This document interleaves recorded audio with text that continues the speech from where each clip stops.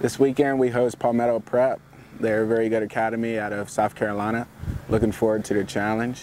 We ourselves are coming off a pretty solid win against Georgia Sports Academy.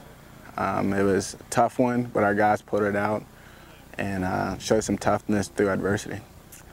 I know they have a lot of good athletes. From what we were able to see on tape, they're fast, well-disciplined team. They look like they're well coached as well. So again, it'll be a pretty good challenge for our guys to go up athletes just as good as them. Both working to get the same scholarship in truth. So it'll be interesting to see. I would like to see our line perform well. That's kind of really where it starts, in the trenches. Like I said on tape, they look like they have pretty good athletes, and that includes the line. They're big guys who can run well. So I'm really to see our offensive and defensive line meet the challenge and show up on Saturday. It's very crucial for these guys to perform well. We're getting to the nitty-gritty.